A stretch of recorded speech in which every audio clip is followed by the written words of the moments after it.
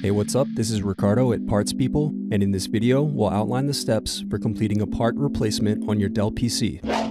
Visit our website and use this coupon for a 5% off discount.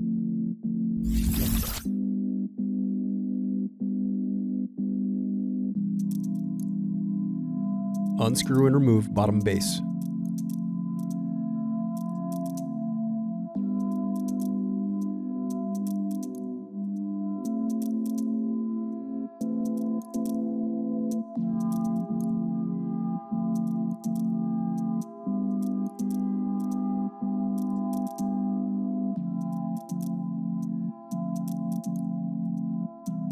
Now unscrew and disconnect battery.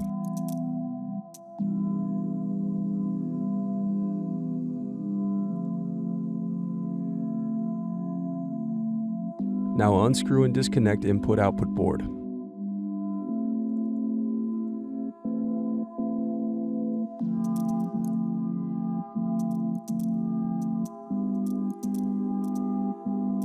And remove power button.